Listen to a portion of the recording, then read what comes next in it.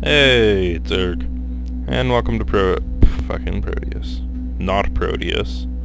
Welcome to Antichamber, which is this fun game with crazy puzzles, and I'm showing off another secret in Antichamber.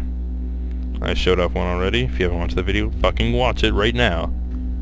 So yeah, I've decided to be informative instead of stupid today. And I'm going to show you how to get over there.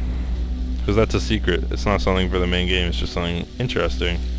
It's kind of like developer commentary. So first off, I'm going to get a fuck ton of blocks. So, you can do this with the green. I'm pretty sure you can do this with the green one.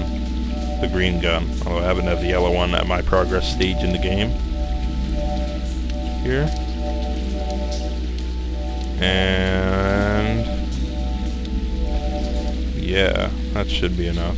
For now at least. So you'll notice there's this holding this back. We just kill all that. So that raises and lowers that platform there. Lars. Okay, I'm just gonna briefly stop it. Not briefly, forever stop it. Well, not forever. See if I can, oh god. Okay.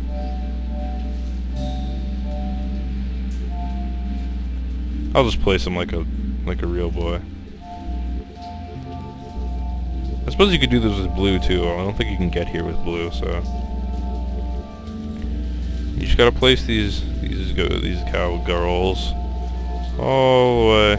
This is like a very advanced use of the game mechanics.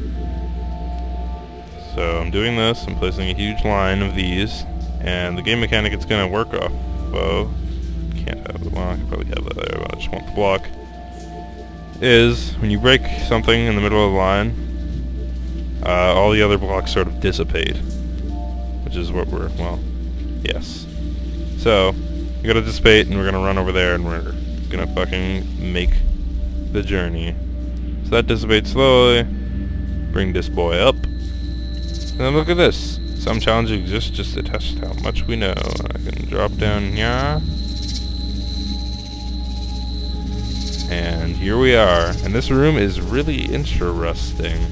So for one thing, it's got models of the gun that you're carrying in glass things, but it's also not just, they're not the current models, they're like development models, and these are like development notes on it for in the making of. Floating bit at front of gun needs to be some fixing. So yeah, there's all these things, but like what you need to do to make the gun. These are like points for whoever was designing the gun. Bands of color around outer ring, color breakdown. Anyway, I'm not going to read all this to you. Pew! I'm just going to show it to you because it's cool. It's like a developer commentary hidden in a secret room. Bend it around the sphere a little more. Yeah, it's true. Also, the gun's sideways in that one. Huh. Got a bunch of rings, can't fit gun on screen nice because the ring's an oval, heaps of wasted space. Yeah, okay. So you get the idea. It's a pretty interesting secret. I'm pretty sure there'll be more like this somewhere in the game that I haven't accessed yet. I don't think there's actually a way to leave besides escaping. But that's how that went. That's where it is on the map. And yeah, I hope to show more of these secrets as I discover more. I've found technically one more, I think, but I don't know if I've fully found it. It's got numbers in it. I'm not sure if I still have to do something or that is the secret.